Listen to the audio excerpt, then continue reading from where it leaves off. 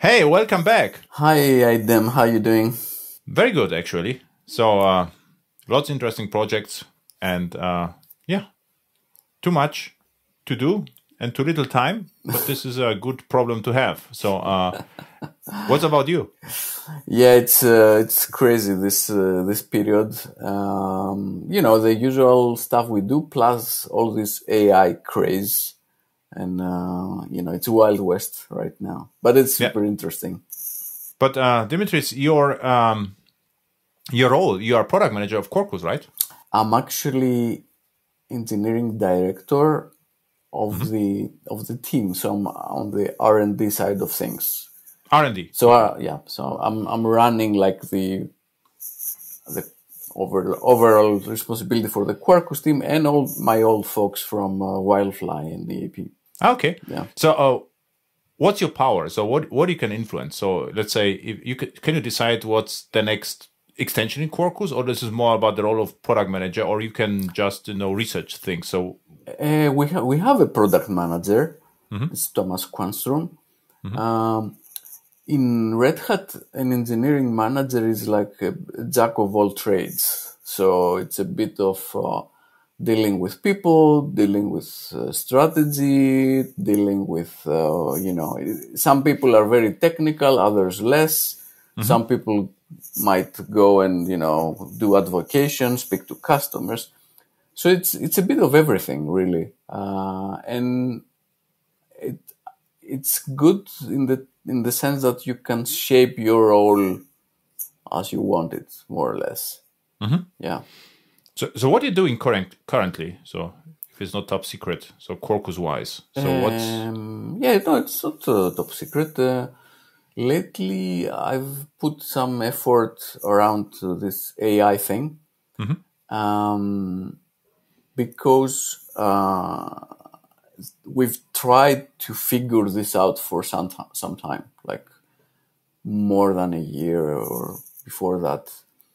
And I'll tell you this story because, Yeah. Red Hat has a big, let's say, AI interest Hmm. around something called OpenShift AI. Hmm. And this is really how you can do, let's say, manage models like model ops. So you want Hmm. to train models, deploy them, monitor, run them on clusters, OpenShift clusters in the cloud and on your on-premise, even on the edge sometimes. So there's a lot of stuff that has to do with, let's say, the server side of those things. But there's also the developer side, right? Okay, if you have the infrastructure, how you use it. Hmm. And the thing is, for the past, let's say, many years or 2, 3 years, this area is dominated by Python Hmm. tooling, Python everywhere. But the truth is, business applications are written in Java Hmm. predominantly, Hmm. and they're not going to retool to Python to do those things. So how are we Hmm. going to do them? And there hasn't been a good answer for some time. And at the end of the day, you might say that, okay, ChatGPT, it's an API, right? Why? I just call this API and I do things. But it's not that simple because it's a special API. So why it's special? Because it's not deterministic. Every time you call it, you get something different. Yeah. And it's completely stateless. Hmm.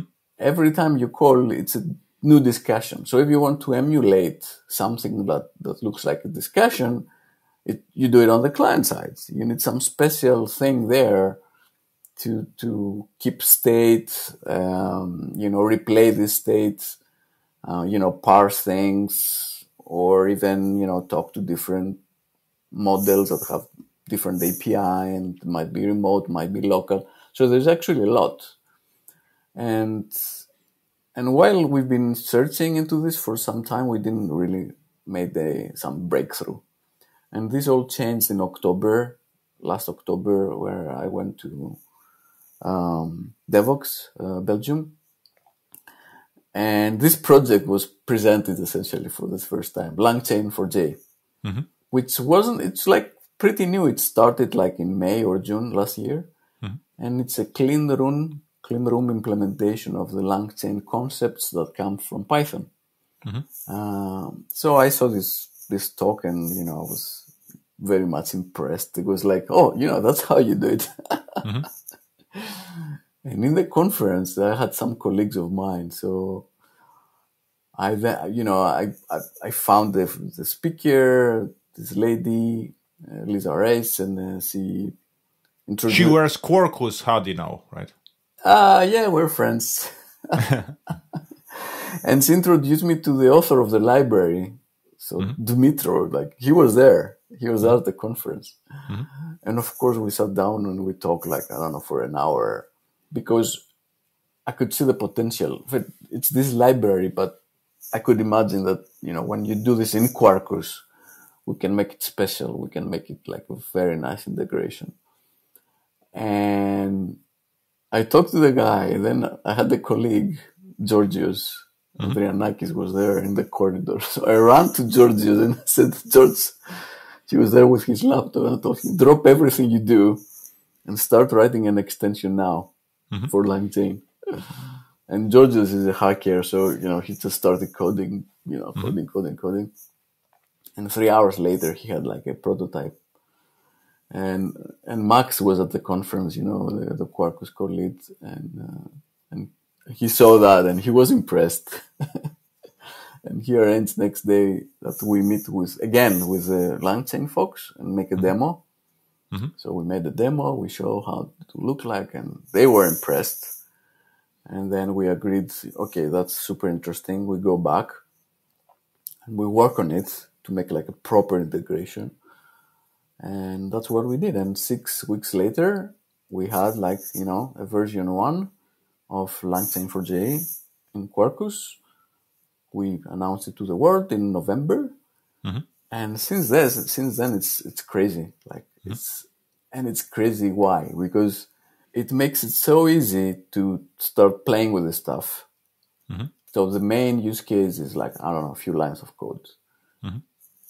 But then it gets more complicated when you have to do this, this RAG thing, retrieval augmented generation. But I think we can find ways to simplify that as well. And this, it opens up the door to people to do really, really interesting stuff. I think we'll be amazed by what people will come up with as soon as you give them the possibility. And to me, it looks like Langchain4j has a very good chance to become like the standard in Java for this type of thing.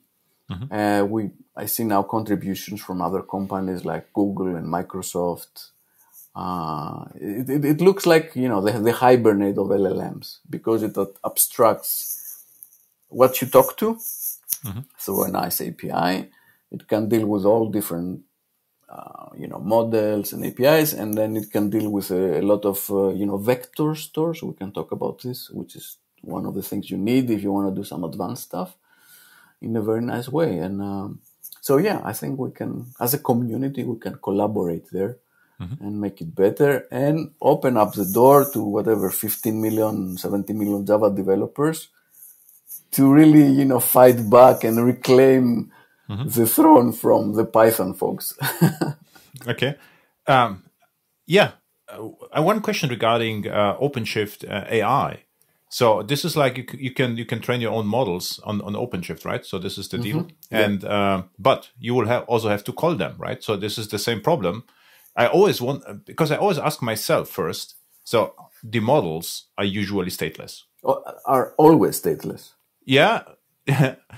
Except, the ChatGPTs, but because over time... Sorry. ChatGPT, they have a middleware in between to make it look like there is state. No, I know. When you talk to the OpenAI thing, there is no state. Yeah, but the interesting part this is what I didn't understood about GPT, because they rescrape the internet in a period, so you will always find old stuff there. But apparently, the interaction the users with the model changes the state of the model. because there was some research, and over time the GPT became worse. So, like, the communication with the GPT influences the state somehow. So, okay, this is interesting first. But the normal models are stateless. So, but are they concurrent? Interesting question, right? With how many threads you can call your model, for instance, is also interesting. So, how to deal with this? And for me, was always the question. I get more and more requests: how to integrate such an AI with an existing enterprise application. And in Java, this is HTTP, REST. So what I did is use HTTP 11 client or micro-profile REST client. The problem is, of course, if something comes back, you have to parse it, right? So this is also a challenge. So you have to tell the model, hey, I would like to have JSON, and really JSON, and then you have to parse where the JSON starts, where it stops, and extract the JSON. And of course, on the other side is if you do the RAG, we can talk also about you need the embeddings, and this is a little bit more painful because you have to scan the text, in the parts which are overlapping or not, and this is more challenging. But at the end, what we actually need is an stateful HTTP core. So we have HTTP client which calls to the model, remembers what it did, and resends all the data back, right? So this is the first, like a state machine, session, conversational scope. We need a CDI conversational scope on Langchain, and on the conversational part is your prompt, right? So as long as you communicate with the prompt is the conversation. And RAG is interesting because we need an embedded, not embedded vector database, and there are only a few vector databases in Java. This is interesting. So I was stunned. Most of them are in C and Rust, and there are not that many in Java, right? But look, so a couple of things. Yes, I agree with what you say, and that's exactly the reason to use Langchain4j.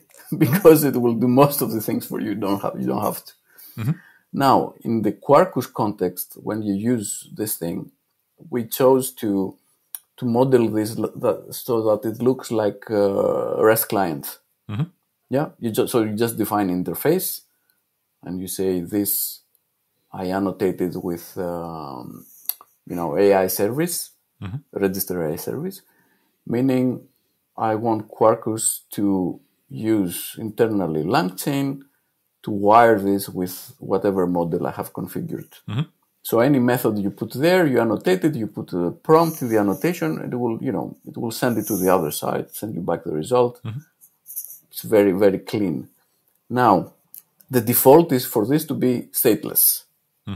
Every web request that reaches Quarkus, it will be in a conversation. If within the same request you have like two calls, it will chain them together to emulate this, state thing. So it will do this for you. If you somehow, let's say, annotate this bean with application scope, it will survive between, it will be like the same conversation. So you have ways to play with this, with annotations, or you can choose to provide there's an annotation called the memory ID that you define exactly to which discussion you want to tie this, call. So you can have multiple calls, with different context, and it will remember that. And the default is to have some sort of memory, cyclical one with how many items, like default is 10, but you can make it bigger. Or you can offload this to a database and say, I keep my state to wherever. So there's nice ways to deal with this. Now, maybe I was too fast. No. So way too fast. So because what I explained at once is what you can do with Java plain, and where the problem is because you will have to remember what you did and resend it back. But if we start to explain Langchain, right? So most popular is ChatGPT. So what you will need, you need your API keys. That's it. Yeah. For ChatGPT, there have to be application properties or in environment entries, I assume. Yeah. And then you can inject a prompt. What is the type of the interface? Oh, okay. So again, you want to talk to that GPT. In Quarkus, you will choose the OpenAI extension, nothing else. You do that, you put your key in your properties file, and then you just define an interface, and you annotate it with register AI service, and this will tell Quarkus to use the active model, so in this case, ChatGPT, for every method you put there, you put like you can put like two annotations. One is the user prompt, which is like what I will send to the model. You have also a system prompt, which defines the role. Like you are exactly. So like assistant, a book assistant. Stuff, right? You answer in the same language. You are polite and try to follow those rules. And you can have like, one page of stuff. And to make this even more configurable, this annotation is essentially a template, and you can have things replaced with the arguments to the call. So I have like a name here, so replace it with a string name, whatever it is that you have in there. And then you can say add inject. Yeah. With a qualifier. At inject my bin. That's it, and I use it. Exactly. And so this is the Quarkus way to interact with ChatGPT, and the interface gets proper implemented, the assistant or system annotation parsed, and the text sent to the backend. Exactly. Come back and parsed. So I assume what you also have some support JSON serialization, right? So if I would like... Yes. Yeah. Yeah. So what it means, exactly what it said, this Langchain or Quarkus is more or less like JPA of persistence, right? So because you just use entity manager and you don't care that there's Hibernate behind or Eclipse Link or the other providers, for instance. Yeah. OpenJPA. So this is like a facade that makes everything nicer. And so the next step would be to remember what you did, right? So you would like to have, you would like to ask, then get the answer back, and then don't forget the context, the memory, and do something with it. So there is support as well. So again, if within the same request scope, you have multiple calls to the model, those will be chained together. Yeah. So it means this is solved beautifully with scope. Yes. So we use scope, and if you have in the scope, this is completely transparent for you. Yeah. If I put request scoped, or I will call it twice so it forgets what it did, this is actually very natural to Quarkus developers because this is how scopes are working. Yeah, exactly. Exactly. Yeah. So it's and there, if you go now into the configuration properties, like through the dev UI, and look for Langchain4j, there you will find everything related to this stuff. So you'll see like I'm using an in-memory memory that holds 10 items or whatever tokens, and I can make it bigger, smaller, or I can replace this with my own memory that I control. And if I do that, then on the methods of my interface, I need to pass something with a @memory ID annotation, and I need to provide the implementation for that. And then Quarkus will call it, so I have control over, how exactly I do, like I handle my memory if I wanted to persist it to a database or, So in this case, I need to pass like a key to define like which context this discussion will belong to. So you have, you can have a longer conversation than this would be important if you work in serverless environment or whatever, because then the memory just disappears after the call, so you can persist it somewhere and restore it then. Exactly, but you have to remember always that you are constrained by the size of the context of the model. Yeah, which is whatever 32K. Which is model dependent, right? Yeah, it's the token. Yes. So, and I think there's support as well. So you can say max tokens, and then you get exception, whatever, right? So yeah. And then when you said about the vector stores, this is also handled very nicely, because if you go to code Quarkus.io and filter for Langchain, you'll get normally two things. You get either different models, not models really, APIs. So you have OpenAI, Azure OpenAI, local Olama, Hugging Face. And with those APIs, you can choose different model, right? And then you have like 5, 6 different vector stores. So if you say, let's say I use Redis, so you include those two extensions. And then when you start Quarkus in dev mode, Quarkus will spin up a container in the background with Redis, and it will wire it together. So it's already there for you. Whether it's written in Java or not, we don't care. It's another service running a container.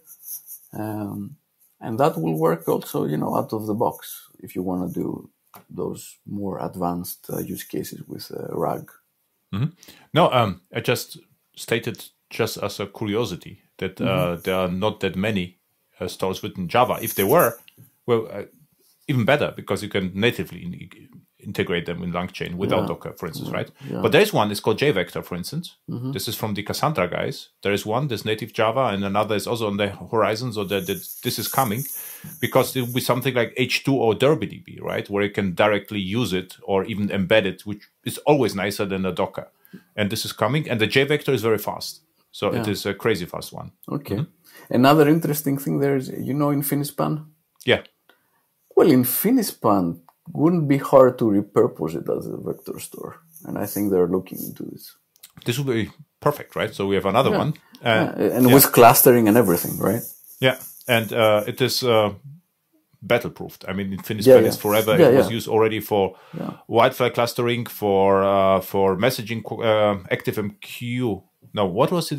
Not ActiveMQ, right? What was, the Wildfire messaging solution? Is active? Artemis. Artemis, exactly. Not active. Artemis. Yeah. Exactly. Infinispan was used there as a distributed cache. Yeah, exactly. Yes. Yeah. Yeah. But it's, as you said, it's battle tested, so it's just like another, API or whatnot on top of. Hibernate search use Infinispan. Hibernate use Infinispan. Everyone. Yeah. What we're saying now. We said that in Docker container Redis is opened in dev mode. Yeah. So, and about dev mode. Now, the other interesting thing in Quarkus, which I don't think you get with other stuff, is as soon as you have like the model configured through the extension, in the dev UI, you immediately have the ability to test prompts. We have like a interface where you go there and you try prompts. You get back replies, and you can even try image generation right there. So Liz presented this in CERN, actually. Oh, okay, good. Yeah, she was already excited. So it's really interesting option, I would say. Yeah, and with Quarkus, I mean, what's special with Quarkus is because of this build time step, we have a very intimate knowledge of the application, of what the user tries to do. So in my mind, I bring scenarios where, all right, how we use this intimate knowledge now combined with AI? What can we do? What more can we do? It's not like only for you to write an intelligent application. I can imagine that we can make Quarkus more intelligent, as soon as models become smaller and faster, blah, blah, blah. What can you do locally? Like how this dev UI could help you, write code, debug code, or, I don't know. Some ideas will come up, I'm sure. So we get the Quark as your digital assistant, right? So, but what I also was already discussing as an architecture, you of course are aware with the rules project, right? So like it is unrelated to Langchain, but there was a project where they have all the context data, but the decision was somehow hard. And they say, okay, we could actually try AI in this particular case to at least suggest a solution and see whether it works, and then decide further. And this could be also a thing, right? Because what you only need is you need a simple interface. Here's the data, and you get, in and back, what's the decision or record. With this more complex, and within this implementation, we can access Quarkus Langchain extension to perform the decision. And we could even pull data from outside, right? So we could even, because we have complete integration with JPA and all these stores, doesn't have to be JPA, JSON, whatever. So we can go to our data store, say, look, this is our knowledge right now. Here's the knowledge. Here are the parameters. Please decide, right? And with Langchain, we could even ask different models, 3 models, and pick the majority. And then I say, okay, 2 models, were for it. But this sounds complex, but in this ecosystem, it's relatively simple to implement, actually. Yeah. And I'm curious to know, what is the impact of the AI LLMs on rule engines? Because I mean, this is not deterministic, right? This is a little bit the problem with AI. But as a suggestion, is good enough. You cannot maybe do self-driving with it, but at least suggest you should slow down, for instance. This you could do, right? Like a suggestion for the driver, please slow down because something happens, and this suggestion is absolutely okay, I would say. Yeah, I think there are like 2 schools of thought here. The challenge with those LLMs is, as you said, they're not deterministic. So the whole trick is how to, let's say, constrain them exactly to do the useful stuff with the less, let's say, variation, the less probability for error. Some people said, oh yeah, like those things will now become the center of your app and blah, blah, blah, But I think that's quite dangerous. And I saw another pattern that I found very interesting, where they had something like some sort of state machine. So let's say I'm in the phase, let's say you are in a whatever customer booking scenario, and there are different phases, like get the data of the customer, find out the limitations of the booking, make a change. So you can imagine that those could be different steps in a state machine, and then you invoke the LLM for that particular step. You try to constrain it to, as much as possible so it doesn't screw up. And I found this very interesting, and somehow this could fit better workflow systems, or maybe rule-based systems. It'd be interesting to see, how we fit this stuff in those cases. And in another project, it is highly critical one. It is a critical infrastructure, but there's lots of data people have to monitor, right?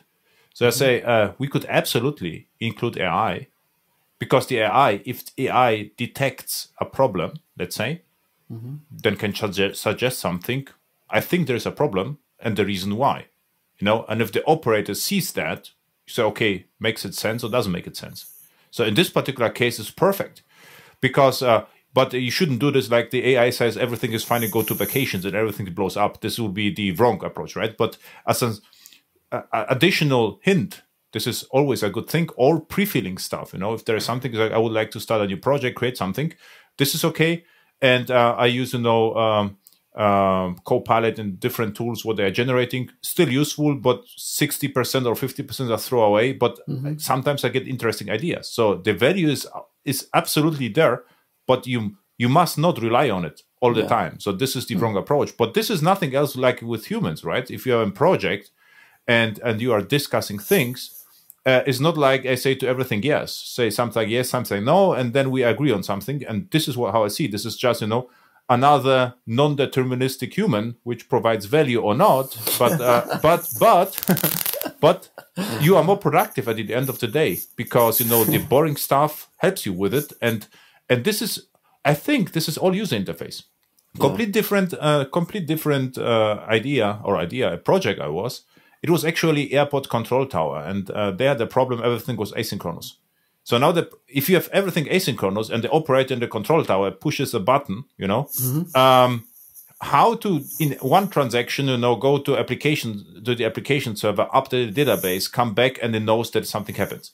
What if the database is too slow, or we get timeout, or so there's actually no way to do it. And what we did is we said, okay, if someone sends, the message to the database, the UI changes the color from dark to, I forgot what it was, brown or whatever, and it comes back is green. And if it's red, we knew something went wrong, but the operator was in charge to decide what to do. Yeah. So we didn't try to hide the fact that we have transactions. We say something can go wrong, and the error was part of the use case.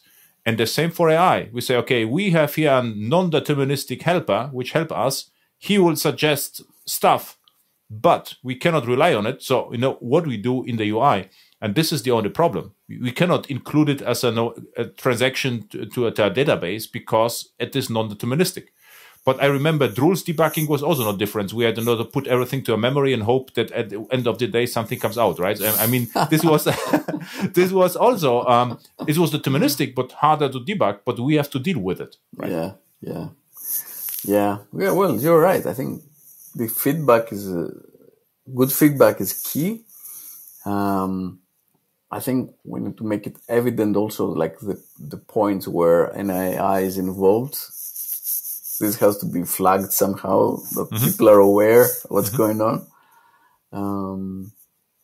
So, interesting use cases will come up, I'm sure. And it's funny, but, I don't know, you didn't see my talk, but I was saying that, AI... You didn't saw my talk. This was the problem. We were at the same time. Yeah, exactly. But I was saying that for 30 years or so, AI never really delivered, right? But now it does. Now it's different. So I remember when I started with computers in my time, some people were calling computers electronic brains. They had this idea that has intelligence. Yeah. And of course, you started there and you figure out, okay, there's no magic here. This dumb. It's not smart at all. So but now it's getting to the point where it is smart and we have to tame this new power. So I find it super interesting. And okay, another interesting story was, when a guy saw this talk, he told me, look, I studied AI back in the day, and then I had to remove it from my CV because people were laughing at me. Yeah, this was exactly like JavaScript or Visual Basic. So I said I did JavaScript at the beginning, but I never told at conferences that I can understand JavaScript because you would never get a job back then. Everyone wanted to have Java. It's like JavaScript. No, I have no idea what it is, right? So recently, I actually you re-added it now. Yeah, I outed myself 10 years ago, maybe. So, okay, I actually understand JavaScript, can do something, but this was very interesting. Cool. So, I have a book from 1997. The title is something like AI with Java. And it's a great book. Actually, the author had the entire source code on the CD. And it was neural networks and text recognition, character recognition, actually working one. So back then, and I also had learned about neural networks back then. I liked the idea how they're trained with the flows, the matrices, remember the stuff. But there was basically no projects since then, 24 years, right? Exactly. So another interesting part, which deep nets. Not much. Yeah. Deep Nets is a project by Mr. Zoran. I forgot his name, but this is Pure Java AI. He's a Java champion, and this is Pure Java, so he can train model in Java. Maybe we get some models in. Give in a chat. Zoran is his first name, and I forgot his last name. Rings a bell, yeah. Yeah, and. Because if we get something like this, the integration can be even tighter. It means we could skip, the REST interface altogether and load it as a Java method, for instance, which makes it interesting. And another thing, I don't know what they are aware of it. A GraalVM developer was able to load the Ollama model in Java, pure Java. So he wrote a Java 21 wrapper without REST, without anything, and he loaded the Ollama to Java with Vector API and was able to execute this. So he combined like two languages into one, or what? The model is just like a repository of numbers. Yeah. And he loaded this with Java Vector API in Java 21, and you can call now Java interfaces without JNI to interact with Ollama, for instance. Yeah, okay, that's interesting. This is interesting. What I'm going with it, for smaller models and Quarkus, we could even load, the models directly without remoting. Yeah, if you have enough memory, basically, because that's the limiting factor, right? Yeah, but this already you can use some models, on your machines without any problems. So, what I'm saying is, we get speed increase. Yeah, a tremendous speed increase. It's like by 100% with this approach, and later, we only need enough models, and then Quarkus could do. There's not a problem to load a Java class to Quarkus. This is what we could handle, right? and this is also an interesting trajectory for that. And there are already and also you have to know this very new, very fresh, but project Babylon also tries. This is like OpenJDK project. Is try to run Java more GPUs, and also know Tornado VM, maybe also interesting. This is already available, so they can. They are already looking at the integration. Actually, the same story what you told right now is they start to create a startup to think how to integrate enterprise Java with AI, with LLVMs, and this is. Yeah, with Quarkus, of course. But Quarkus on Tornado, with this, this is if we get even more, tight integration, could open even more doors, because right now this Langchain is more like ESB, right? Enterprise Service Bus. It routes between HTTP calls, remembers stuff, transforms. This is very efficient ESB, actually, from the technology, right? Enterprise Service Bus, Langchain internally. Calls one model, remembers the stuff, calls the another, remembers the stuff, can persist stuff. It's a router, message router. So this is... Or Hibernate. You could think like Hibernate, maybe. Hibernate from conceptual perspective, because it decouples from database, whatever. What happens inside, I can call multiple models. I get the results. The results are cached, remembered, I have state. I can transform the output to JSON. So I would say integration broker or something like this between models with Hibernate with persistence, right? And then we could even run in Langchain inside Java models or tightly integrate Java models without calling out. So this is the next step forward, because the models, I think, get smaller and smaller. And we could get, for instance, a model which is highly trained in rule decision, what you talk about. You don't have, to ask ChatGPT and with the prompt, we have a very specific model which does that.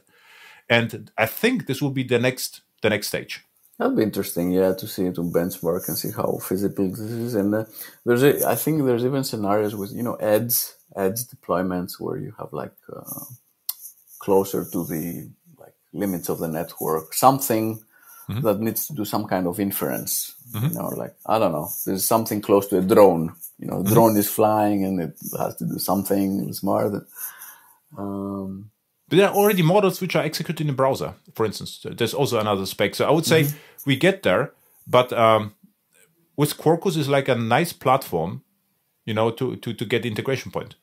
Because we don't have to bother, with the entire boring infrastructure is already done with Quarkus and Langchain, and we can focus on the interesting parts, right? It makes it super. That's what I'm saying to people. You can start playing with it really easily. So if we manage to do the usual thing, 8% of the problems, super easy, and then the rest of 20 doable, so you have access to the right APIs, then that will be success. Me. Yeah. So, what are you done with Langchain, or are you No. It's just starting basically. Okay. Well, what are the next ideas for Quarkus, which you can reveal here, or at least reveal? Well, obviously more models, more stores, and then better RAG, easier. So, we work very closely. Explain RAG for the listeners. So, all right. So RAG is, let's say you have a model trained on whatever data. So it knows about this data only, obviously. And then in the discussion, you ask things that the model doesn't know about. So the model can either tell you, I don't know, or it can start making things up, which is even worse. Yeah. So if you want to include additional information, let's say you have the company's contracts somewhere. Mm-hmm. One way to do it is you can retrain the model on that data, which is a process which is, let's say, not that easy, maybe expensive. Very expensive. Mm-hmm. Yeah. And you do this. This is the fine tuning. If you fine tune your model with additional info, so it learns the extra stuff. The other way to do it is you include the data into the discussion as you discuss with it. Mm-hmm. The question there becomes, all right, let's say I have like some gigabytes of contracts, and my context is only 64K. How do I do this? So the way that, the technique works is you vectorize your data. Vectorize being, I'm using some sort of smaller embeddings model. That's what it's called, because this vectorization is called like embedding. You make an embedding. So basically you take the data, you make a vector out of it, and you store it in the vector store. And then when you make your discussion, you take your prompt, whatever is your question, you vectorize the prompt as well. So using this vector, you can do a proximity search in the vector store to find similar things, like semantically similar things. So if you ask for, I don't know, let's say, if I have movies in my vector store and I ask, propose me a good horror movie. So it will pick up the word horror, probably, and look in the database and say, those, 100 movies are probably horror movies. So I include them in the discussion without you knowing. So this data will reach the model and it will combine this knowledge and say, Then soap will come out. Then. as the first soap, yes. Yeah. A movie about a developer trying to write a soap application. Yeah, whatever. exactly. And it will use it to provide you with an answer that's more up to date. So that's what it is really. But dealing with those vectors. So the trick there is, okay, now when I put the stuff in the database, what exactly do I put? So there are different techniques there to split your data into smaller chunks. And every chunk have like enough metadata to identify this chunk, and maybe every chunk with the next one somehow overlap. So there's some continuation, Yeah. So this is, I'd say, the most complicated part of the things you do with LLMs. And currently it's a bit, you have, like, for a simple example, you have to write, 2-3 pages of code to do this. So I can imagine that we can make this a lot easier, because in most cases, the type of data we have is kind of similar or known. So let's say you have emails, right? There's a subject and there's a body, or you have some sort of document with a certain type of... I think email would be even easy, because we could create one embedding for the entire email, right? So the problem is, if this is, because, you have one email and this is the email. Maybe email with the thread would be more problematic. Yeah, but if it's like big one, yes. Problem is like if you have long text, books, or databases, right? What would you do then? I mean, this is but so interesting is, just to repeat, it means that we have the vector store can just compare vectors, which are, I don't know, multidimensional, thousands of dimensions, and can tell us how similar they are. And usually with Elasticsearch, something else happened.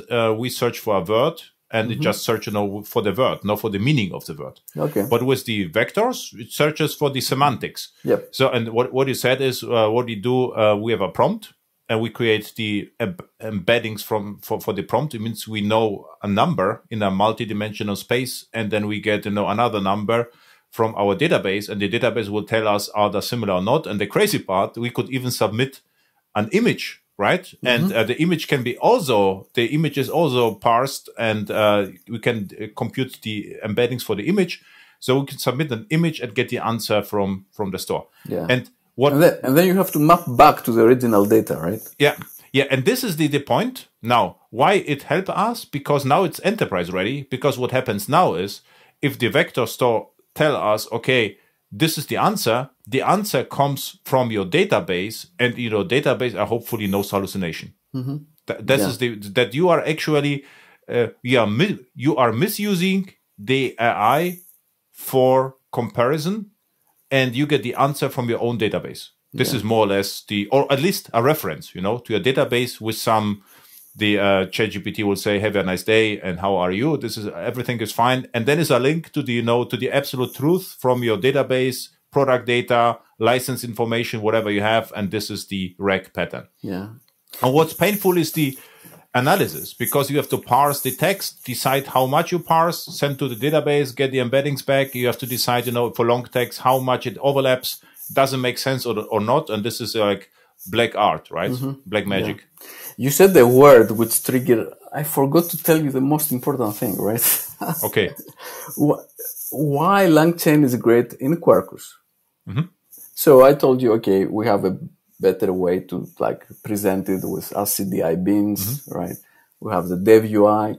It also matches this Quarkus developer mode when you try your prompts and you fine tune them, and it's very repetitive. So Quarkus will respin at the background for you mm-hmm. very easily.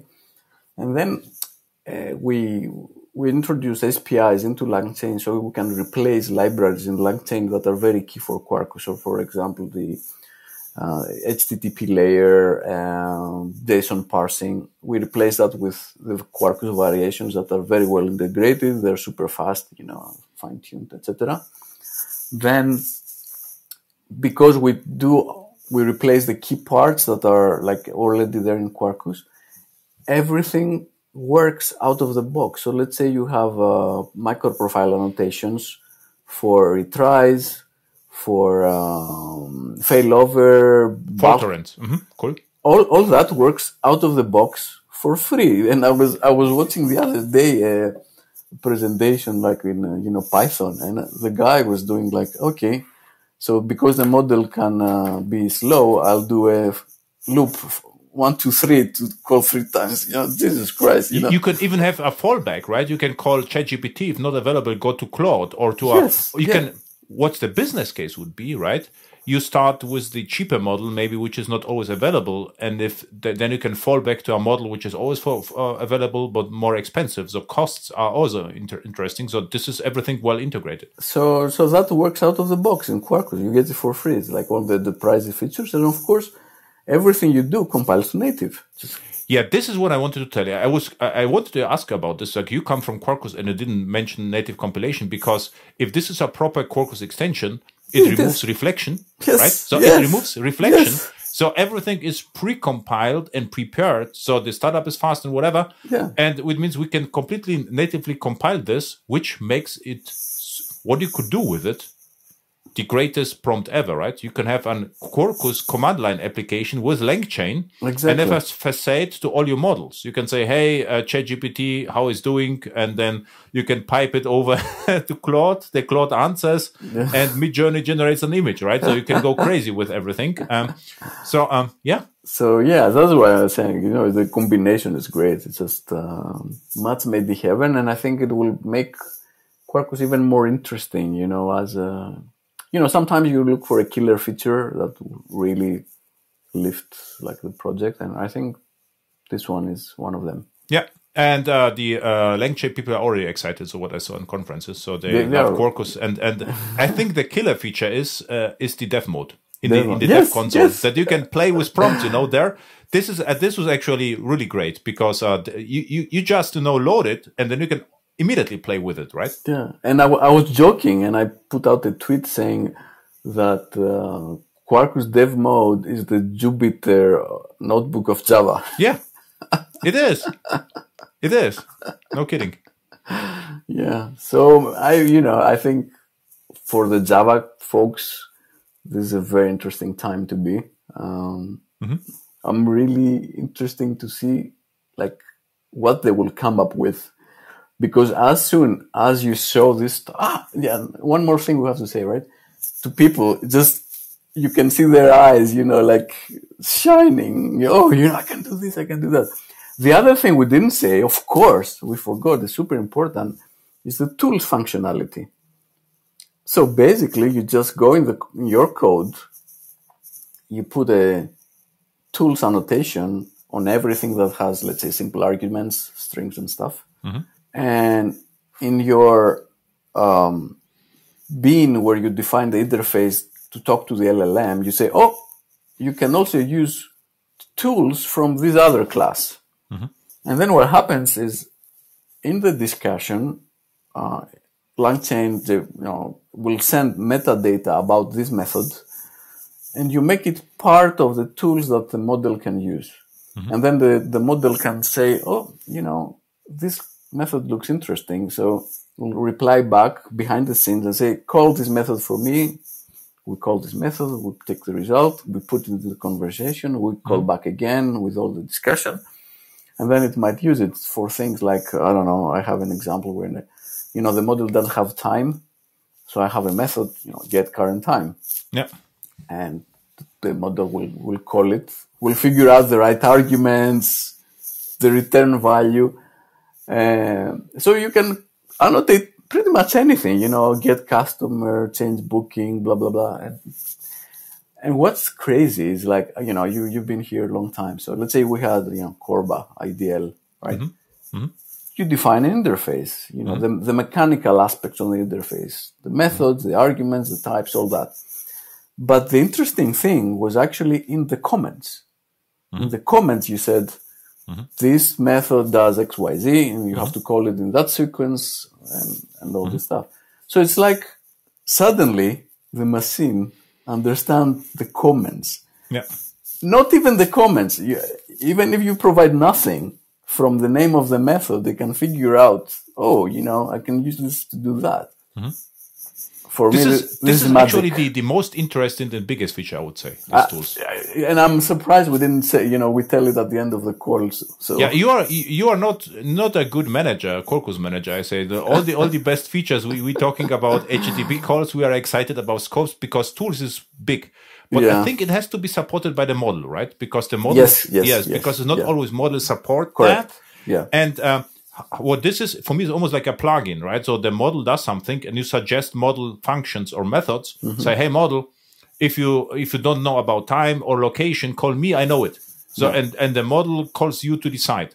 And think about ruler engine, right? So if it would be allowed, what it could do in AI, create, you have all the tool methods exposed, and you can say, model, hey, this is the decision points, call this and this and this, decide, right? Explain the decision. Would be explainable, and call this method back. So we get a very simple rule engine, and we get the entire trail because we could also audit the method calls. So we would see in Quarkus which method was called by the model. So we get the transparency, for this decision of the rule engine, this method with this results were called. The explanation of the model is this, and this is the result. And this should be actually good enough to estimate is it hallucination or not, right? So this is pretty good, I would say. Well, yeah, sure. Let's see. Yeah, I'm really curious. But anyway, for me, when I saw this for the first time, I said, Jesus Christ, this is amazing. This is amazing. Really. For me, that was really the most interesting feature of all. And all the people which look at this and say it is negative, not deterministic. I say we have no choice because the AI is out there. Everyone is excited. Marketing department are already thinking about ideas, and we will just get use cases. Look, we have to integrate AI with our application, period. It's not like, whether I like it or not, I have to. Yeah. And now the question is how to do it properly. Yeah. And I would say what Java is really good, I think outstanding, if you look at the ecosystem, is, packaging, dependency management, deployment, CI/CD, this entire thing. I mean, everyone copied Java in one point of time, and it runs for years, actually, very stable. And now what you said, now we have with Quarkus, we have the perfect integration between the old Java microprofile, not old, I mean, still fresh world, and AI, and this is seamless, right? So you get all the procedures in place with config properties, staging environments, everything is already set in place. There's nothing to do. We add another, integration with Langchain, and it's working. By the way, I do the same with serverless. So I have my own Quarkus. This was my talk, this was the competition to your talk. So I had a Quarkus, and I say, okay, it runs on bare metal, but with one extension, HTTP Lambda, I can actually move it to the cloud, and I get exactly the same code runs in the cloud. Now, if I add Langchain, I could, if it's fast enough, of course, I mean, it has to answer in 30 seconds. Okay, so now I can have serverless Quarkus, running a serverless Lambda and talking to a serverless model. So, and this is the interesting part. Not that Java is a better as a language, but I would say Java is really good for speed, performance, so it's cost savings, and the integration with enterprise apps, already existing apps, everything is Java, right? Of course. And just think about it, like the maintenance aspect. Yeah. Who's going to maintain Python applications that on every update they break? Yeah. That's impossible. No serious person will do that. So, it's okay to do a throwaway thing. I want to quickly do something and throw it away. That's fine. But Java there is unbeatable. So I think in the long run, we will win this race. Of course, Python will have its use cases and everything, but Java also has a big role to play into this. So, yeah. Excellent. Thank you. So I need to see your talk now. It's published, mine as well. I'm curious about your feedback. So, what I did wrong, because I coded a little bit and explained things, So, goes also in the same direction, like serverless Java, same arguments, and And I will have to watch your talk. So this is now the deal, right? So to stop here, this is a cross-watch our talks, the most exciting hour ever of our lives. I would say better than horror, Yes. All right, excellent. Nice talking to you. Thank you. Where people can find you? Quarkus, Langchain, or whatever? Well, I don't know. Yeah, just if you go to the Quarkus website, my ex-Twitter handle is Dandreadis. Are you on Blue Sky? No. Should I? Yeah, it's a nice community. Lots of Java developers. I send you an invitation. Yeah, send me, please. Excellent. All right. Nice talking to you again. Huh? Thank you.